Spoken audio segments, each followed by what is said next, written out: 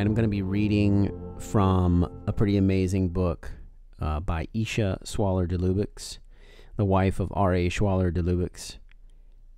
It's called The Opening of the Way, a practical guide to the wisdom teachings of ancient Egypt.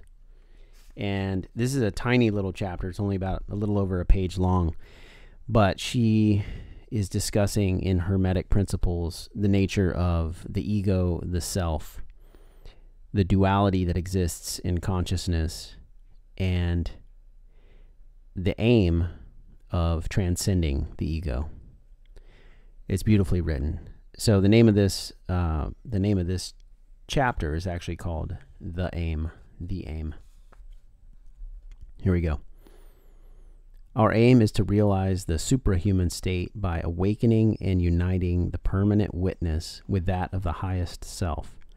The way is the conscious reanimation of the entire body, the confirmation of the interplay between its functions and all its vital reactions.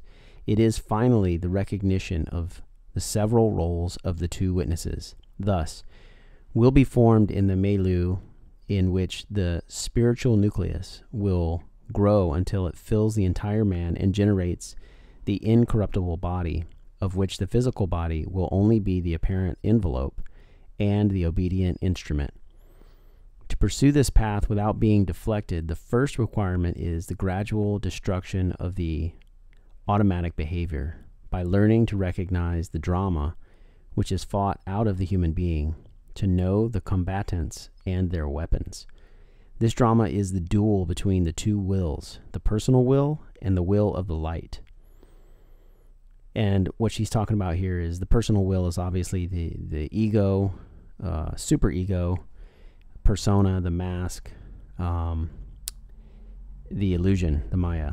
And the will to light is the impersonal will, or the spirit, the Holy Spirit, the spirit in wholeness, infinite consciousness. Many human beings know nothing of this drama. Those whose brain consciousness make so much noise that the two witnesses cannot be heard, in these, who are the legion, the automatic self reigns uncontrolled, having nothing to restrain it but an atavistic moral sense and the conventional religious or social rules of its education. Moral problems for such people can only be a choice between obeying their established moral code and breaking it at the bidding of self-interest or instinct. The majority is not interested in spiritual anxieties or in the way which the present work attempts to open. The few whom the sages address themselves to are aware of an anxiety caused by the more or less frequent appeals of their higher consciousness, the permanent witness, and the spiritual witness. If the permanent witness is the only one to manifest, it creates a wish to gain mastery over the automaton and act knowingly instead of being at the mercy of its thoughts and impulses. In such a case of mastery that can be attained will never be more than the realization of the ego as an entity in itself, without any attempt at union with the impersonal self. The drama is then simply a struggle to reduce the automaton to an obedient slave and to gain personal powers of various kinds. The real drama begins either when the spiritual witness attempts to dominate the automaton, which leads to abnegation of the ego and mystical asceticism, or else when the permanent witness is invited by the spiritual witness to cooperate in realizing the superhuman state through the supremacy of the divine impersonal element in man. And what she's saying there is what Christians would term the will of God, sort of choosing your own personal free will to align with the will of God, or in other ways, transcending the ego, or using your free will to align with universal and cosmic principles of wholeness, holiness, or unity consciousness. This is the beginning of the duel. the struggle between the personal will and the will to the light. If you allow this duel to take place, you must realize that your whole body will be the battleground. The spiritual nucleus is divine in essence, but in order to rediscover its power, it must beget itself in the human heart and go through the process of mortification, rebirth, and resurrection. Key point there. The only way to transcend the ego is through the awareness and divinity in the heart.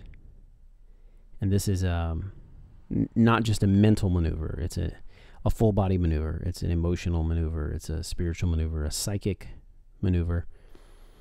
And the process of mortification, rebirth, and resurrection. So this is what the ego will continually do. The ego will continually die, be reborn, where you get to wield it again, and then resurrect it into a higher state, or a state where your personality is constantly willfully transcending its limitations. It is the disastrous error to consider the soul as an ethereal intelligence enthroned somewhere high above yourself or in the world, and to think that you have to attain it by raising yourself on the wings of idealism and aspiration above your body and the earth. No earthly man can perceive spirit except in his own flesh, and this no mere literary simile, but a most positive reality. You can only find your God by generating him in yourself in the darkness of your own body. For he takes cognizance of a substance, then he becomes its God. This substance can have no God but its own, when once it has become his cradle and his temple. There is no God but God, and no light but the Word, but each creature can know only its own word, and the Father of light is unknowable and inaccessible to those who have not learned to partake of his oneness. A basic, fundamental teaching of Hermeticism is that, as above, so below, the cosmos is within man, or God is within man, and that the human body is, in fact, the temple of God, quite literally. The height must penetrate the depth. If you wish the depth to become as your height, to accomplish the miracle of the one thing, as says in the Emerald Table.